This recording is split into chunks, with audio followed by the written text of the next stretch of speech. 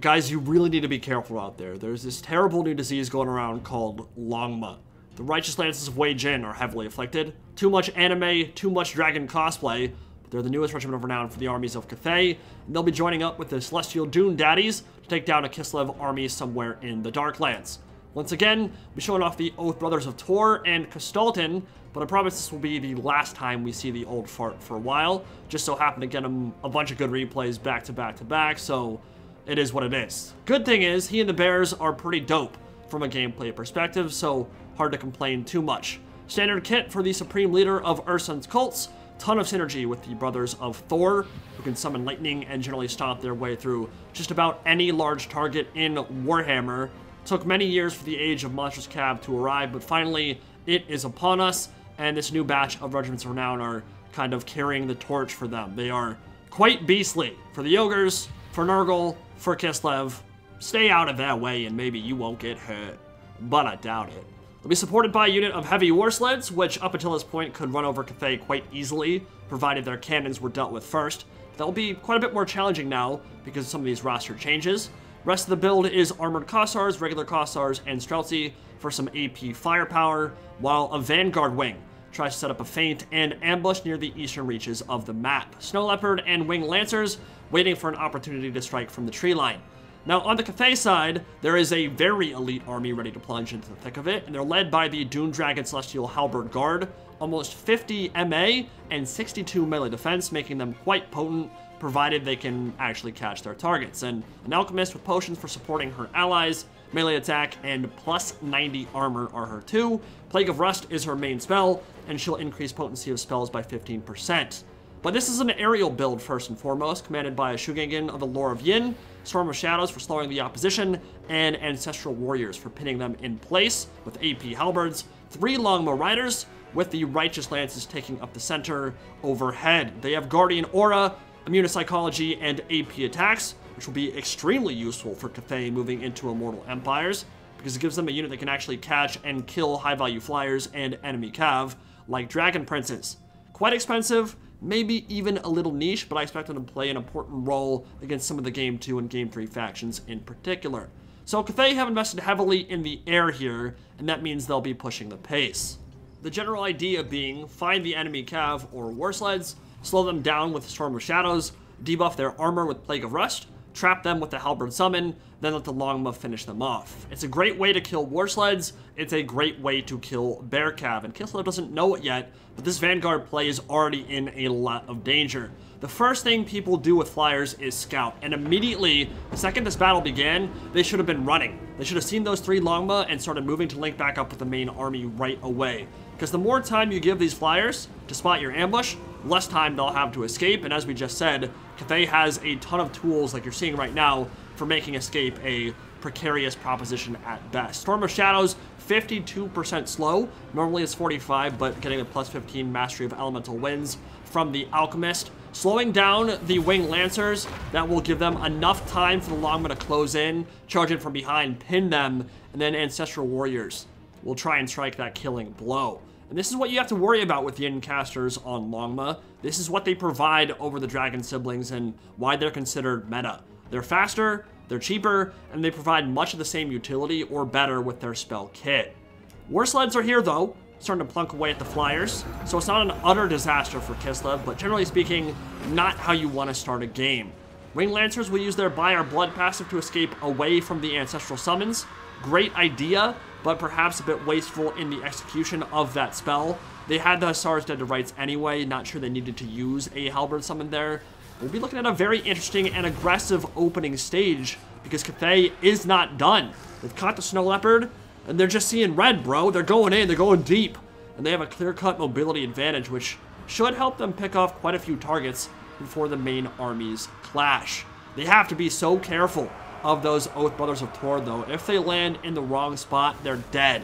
And the heavy war sleds aren't going to do a lot in melee here, but they have so much mass, they can pin down these Righteous Lances of Wei-Jin, prevent them from moving, and then that plus 40 melee attack and all the support from Kislev can really start going to work.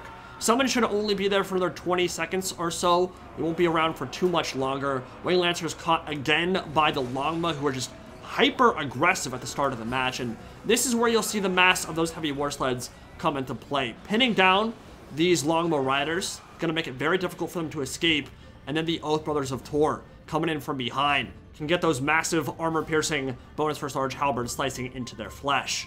This should be a better Ancestral Warrior summon. Always a bit risky to use against enemy cav away from the main force, because if that cavalry manages to extricate itself, the summon's kind of wasted, and it's expensive to use. But these units are mostly committed now, and this is the type of fight where they can change the course of a battle.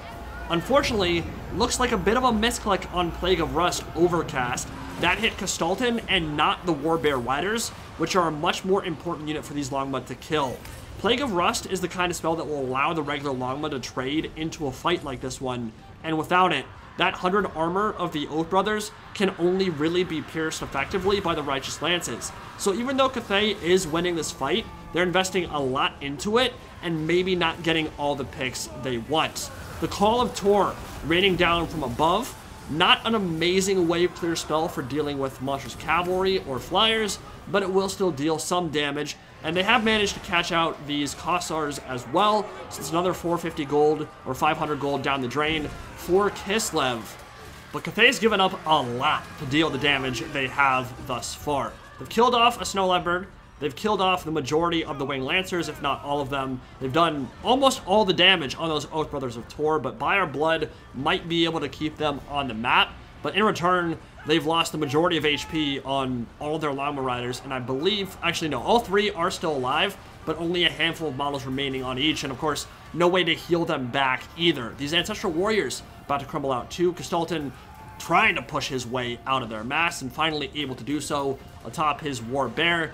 And this is one of the great things about Monstrous Cavalry, is that they synergize incredibly with healing because they have a lot less models. So even though they have slivers of HP remaining, a Solyak's Lullaby will do a lot to get them back into fighting effectiveness, even if they're not going to be as powerful as they were at the start of the match when they had 16 models. Kossars are dead, gonna get shot to pieces by these Jade Warriors and the Yin Caster, but the Cavalry, after a heal or two from Kislev, if they're used sparingly for the moment, they might be able to crawl their way back in and make an impact. I'm not sure about the Winged Lancers, they're looking real low, but the Warbear Riders for sure, if the heals keep getting sent their way. And I really don't think Cathay would have taken that fight if they had known they were going to misclick on the Warbear Riders. This is a great idea. It was a really aggressive, bold strategy, but the Plague of Rust misclick was a pretty big deal. I mean, minus 60 armor for like a minute would have been hugely impactful in that fight for the Oath Brothers of Tor, and would have almost assuredly seen their entire unit be killed off in that engagement. Now the Celestial Dragon Guard, the Dune Dragons moving up the center, and they're in the fire arc of armored Kossars and a whole bunch of Streltsy, which, not ideal for them. They do have missile block chance, they do have a lot of armor, but AP volleys hitting them from the flank while they engage in the center. It's gonna hurt, and I'm not sure they're gonna be able to turn away either, because then you're just turning your back and not getting any missile block chance whatsoever. Stormer Shadows and Plague of Rust upgraded on the heavy war sleds. Cathay has had enough of them. They've gotten enough point-blank volleys into these Longmas that they probably racked up a lot of great damage value to this point. Longma's committing to that fight alongside the Yin Caster, so the Kislev Cavalry moving out to that side to support their heavy war sleds. Jade Warriors with halberds do not have a missile block chance, and they are going to get shot to pieces on the way in. And for the third time this battle, heavy cavalry fight out on the flanks. Daz's Song of Winter Sunlight, Tor's Battle Hymn, and Ursun's Roar supporting these Oath Brothers of Tor as they attempt to get a full surround off on the Yin Caster and finish off these Longma Riders for good. And this is the problem with trying to take a fight against monstrous cavalry with AP and bonus versus large. Even the Righteous Lances of Wei-Jin don't really want to take an engagement with them head on. They really rely heavily on all those support abilities, and so when that Plague of Rust was miscasted, as we said, those Bear Cav would have been dead. Instead, now they have a free target in the back, and they're going after Jade Warriors. Now, there's a brilliant play on the Cathay side here, too. I'm pretty sure it was intentional. Storm of Shadows will slow down the Bear Cav on the way, and that will blunt the impact of their charge a little bit. But look at the formation of these crossbows. They're in a long column, which would normally make them very susceptible to AoE wave clear spells. But in this case, the only wave clear spell they have to worry about is from the Oath Brothers of Tor, and they can't get into the middle of the enemy formation with a charge like that.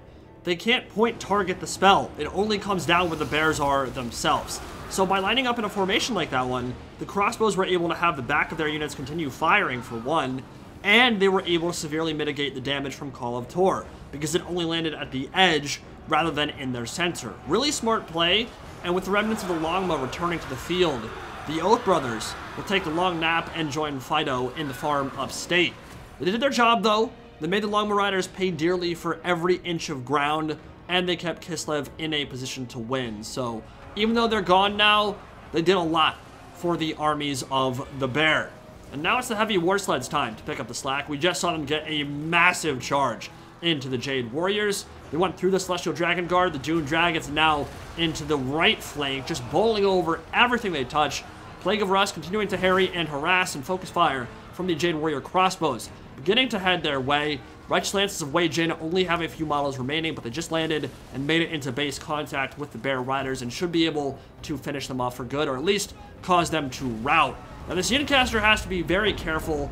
The Streltsy are attempting to get away from the Jade Warriors. Storm of Shadows, 45% slow, but here comes Kislev with Ursun's Roar, and he will beat the brakes off the Shugengan Lord in melee, no problem at all. He could have like a sliver of HP remaining, and he would still dumpster her in CQB. So she has to be very careful. Jade Warriors just routed. Streltsy doubling with their AP in melee, able to defend themselves, and now possibly prevent her from escaping.